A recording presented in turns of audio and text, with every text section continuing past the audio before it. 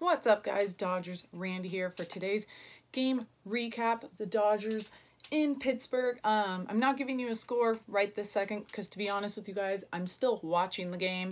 This game went way longer than I was hoping, so trying to get this done.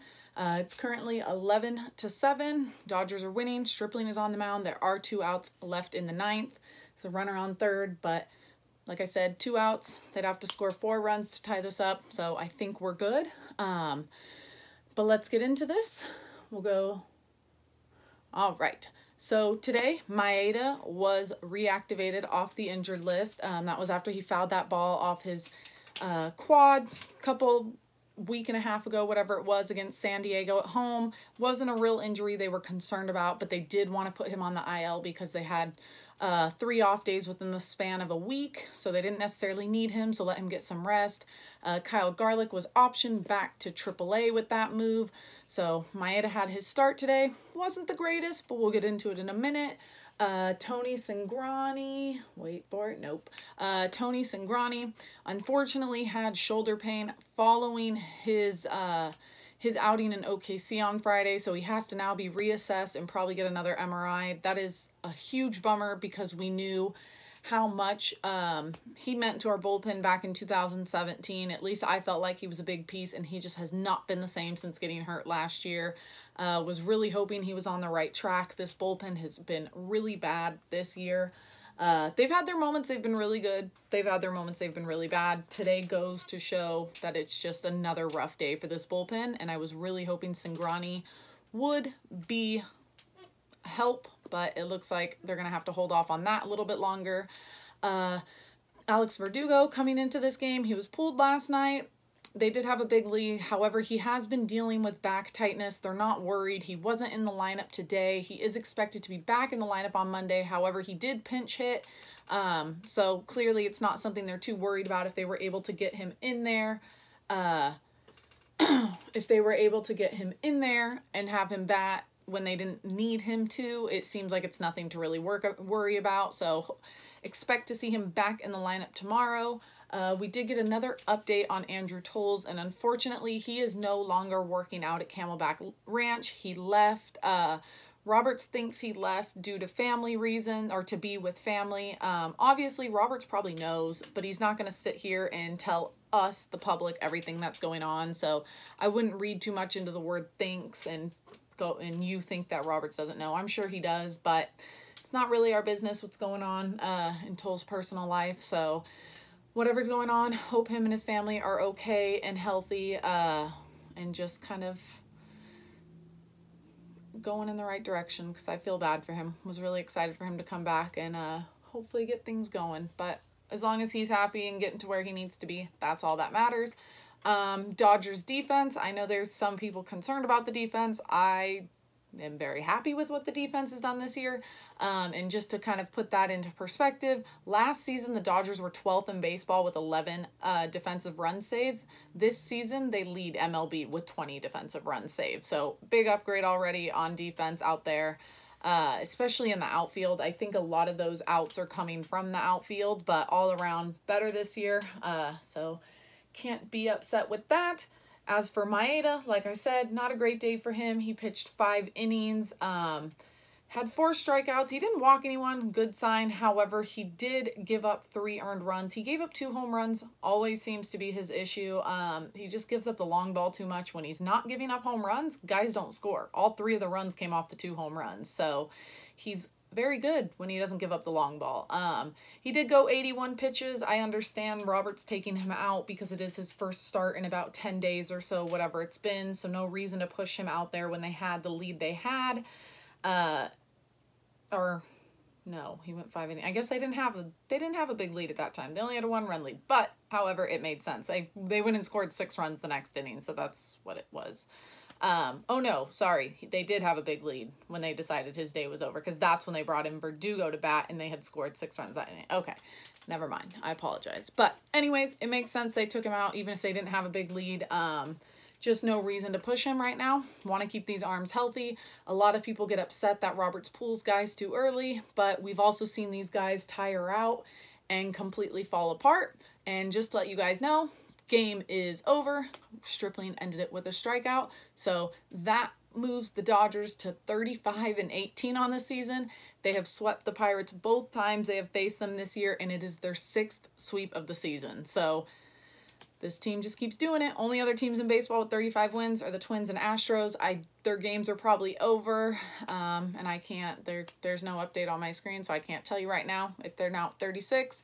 Looked like the Astros were losing, looked like the Twins were going to win, so they went 6-2 on this road trip. Very happy with this team, but back to the pitching a little bit. Just okay with Maeda getting pulled out. We want to keep him healthy. We see him in October. We see guys get worn out. No reason to overdo it. My only thing was having to have bullpen guys come in because they do not have an off day until next Thursday. So hopefully we can get some length out of these starters. Kershaw tomorrow, and keep it going from there. Caleb Ferguson came in the 6th inning. Unfortunately, he just does not look like himself this year, at least like he did last year. I don't want to say he's bad. He got rushed up last year, but I do think he needs to spend a little bit more time in AAA and kind of figuring things out. He walked a guy with 1 out. However, it was kind of a bad call by the umpire. It could have been strike 3, and then you have 2 outs. However, even following that walk, he gives up 3 straight singles, and then he gets a ground out. So either way, even if he doesn't walk that guy, he's still giving up at least 1 run, maybe 2, and then he gives up another RBI single. And at the end of the day, umpires are going to make bad calls behind the plate, on the base paths. As a pitcher, you have to find a way to get out of it. And Ferguson really struggled out there. He only threw 21 pitches and faced 8 guys. 8 guys. So he just unfortunately didn't look good out there. He had his debut in Pittsburgh, didn't look good out there either, but it is what it is. Hopefully, I'm assuming Joe Kelly will be activated tomorrow. We'll see what the corresponding move is. I would not be surprised to see Ferguson going back to AAA or being put on the IL for some injury that he probably doesn't have. Baez made his first appearance today since getting hit by that line drive in Tampa Bay. He looked like himself. Quick outing for him. He did walk a guy, but other than that, he got 3 quick outs. So happy to have him back. Happy to have him look the same out there and not struggle and just walk a bunch of guys or get hit. So hopefully there's no lingering effects on him getting hit in the knee. Yimi Garcia, good day for him. He came in. He did give up an infield single, but he had 2 strikeouts, got out of that inning, no problem. Stripling struggled a little bit to get into this inning. Gave up a single and an RBI double, but then he got his 3 outs, fly out, ground out, strikeout to end the game. So not a terrible day overall, I guess. It was just more so a bad day for Ferguson and not a great day for Maeda. But other than that, no complaints. Not a good day for Stripling, but I don't want to hold that against him because he does have his moments where he's been very good for us. Offense, guys, we always, and this happens, and I know I'm not the only one, Dodgers score a lot of runs in one game. We're always worried the next game they're going to come out and score 1 or 2.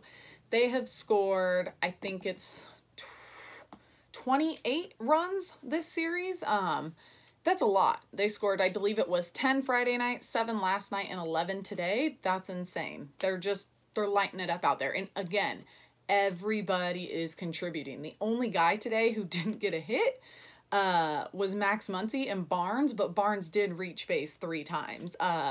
So we'll start off with Joc really quick. Another good game for him.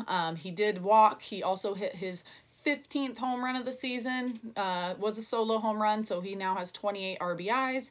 He also had an RBI single, so now he's at 29, so really good for him. He's getting up there. For a guy that doesn't hit against lefties, his numbers are looking really good. You have Christian Yelich leading all of MLB with 20 home runs, and Joc's at 15 and only faces right-handed pitching. So he's killing it out there when he is out there. Sometimes he slumps, sometimes he does that. Today he had a good day. Muncy, just an unfortunate day for him. He got robbed. I think it was his first at bat. They made a nice diving play. Other than that, he had four total flyouts and a ground out, but he did walk, so he's putting the ball in play, didn't strike out. Looked like he was hitting the ball well, just not his day. Justin Turner, absolutely his day. This guy has been on fire since about the last day or 2 of April, and since then he has taken off. He had 5 hits in tonight's game. That is a career high. It's his first ever 5-hit game. And he also reached base all 6 times because he did walk, and that's the most he's ever reached in a game as well. So congrats to him. He's doing his thing out there, and when Turner's doing his thing, it seems like the rest of this team just comes together. Bellinger, he did not have a bad day by any means, but he was actually almost one of the worst on the day. And that's a total compliment because he didn't do bad. He had a walk and a double, his 12th double of the season. But that just goes to show how good the rest of the lineup did. Bellinger is on a roll, and when Bellinger isn't the only one carrying this offense, they're capable of putting up 11 runs every night, because the guys that came out and did it today, besides Matt Beaty, the rest of these guys are your everyday players who are capable of playing this way every single day. You also don't really get 5 or 6 at-bats every game, but you guys get the point. Matt Beaty, huge day for him. Started off with a ground out and a strikeout. He has been hitting the ball really hard. He's just been unfortunately hitting it right at guys. Well, today he finally got a break. He did have a 2-run single, so he actually had 4 RBIs on the day, so he's up to now 5 RBIs in total. He did reach on an error, but he got an RBI out of it. It was a pretty tough hit, hard hit ball. Didn't really know if they were going to call it an error or a hit. They ended up going with the error. He still got the RBI for it, and had another RBI single and another at bat. So great day for him. 2 hits, 4 RBIs. Congratulations to the rookie on his first, I think that's his first multi-hit game, I believe, and his first multi-RBI game, because before this he only had 1, and congrats on your first 4 RBI game, because that's pretty huge. So happy for him. Corey Seager, sorry this is kind of long. They did a lot today. Corey Seager, he hit his 5th home run of the day. It was the first run in the game.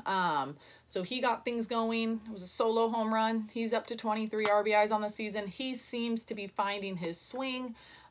Really happy about that. He did have a fielder's choice later in the game. However, he did get an RBI out of it as well. So he's up to 24 on the year. He walked, so no strikeouts for him. Hit the ball well. Got a hit, home run. So I really think we're about to see him start trending upwards, back to the guy he was. May still be about another month or so until we see it consistently, but I do believe he is going in that direction. Kike, he's been struggling a lot, but good game for him today. He walked, he had a single, and he got hit by pitch. He barely got hit by pitch. I believe it was on the elbow pad, so no big deal. He was fine. But nice to see him get his chances, get out there, find a way to get on base, because he's really been struggling. Barnes, he's been killing it this road trip. If you look at his last 4 or 5 games, I think he's hitting like 400, something like that. I don't know. Either way, he's doing really well. He walked twice today. He did get hit by pitch. He got hit by pitch with the bases loaded. So that gave him his 15th RBI today. I checked, if anyone can answer this, I checked the MLB at-bat app, and unless they changed it, Kike got hit with the bases loaded, didn't get an RBI for it. Barnes got hit with the bases loaded, did get an RBI for it. So if anyone can explain to me why that is, I would really appreciate it. Unfortunately, though, on another play, after he got hit by the pitch, he was rounding second on a single, and he just unfortunately pulled up a little weird. His groin, you could see him, it did not. For some reason, we don't know what happened. He left the game with left groin soreness, really hoping it's nothing serious. We don't want to see Barnes go down. We don't want to see a catcher replacement come up unless they're ready to bring up Will Smith. But other than that, Barnes, I hope he's okay. He's been really key to this team since Martin has been back, and we need him out there. I mean, the guy's got 15 RBIs on the year. That's pretty impressive for a guy who doesn't play every day, and he didn't hit very well last year. I mean, Corey Seager has 23 RBIs, and Barnes is behind him with 8, so I think we're all pretty impressed by that. Martin did get 1 at bat. He was also hit by pitch. A lot of hit by pitches today.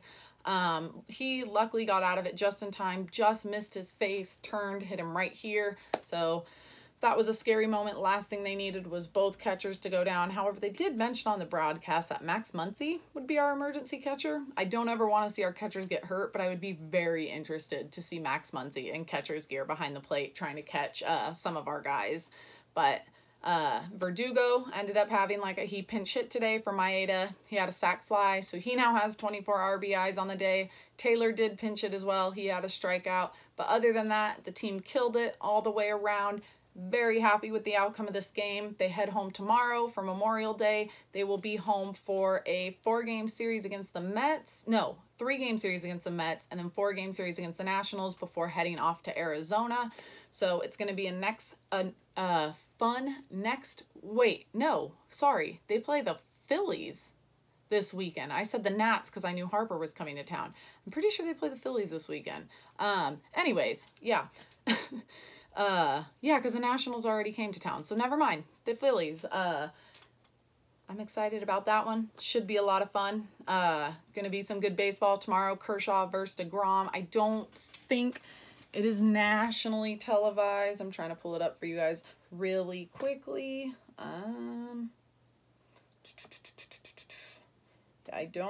Yeah.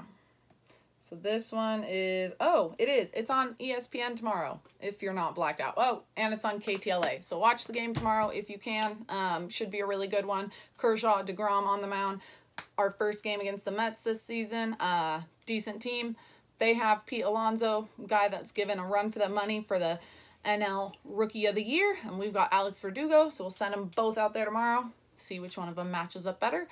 I'm going to take Alex Verdugo, but that doesn't matter. Hope you guys enjoyed. Hit that like and subscribe button, and I will see you guys tomorrow. Enjoy the rest of your Sunday. Bye, guys.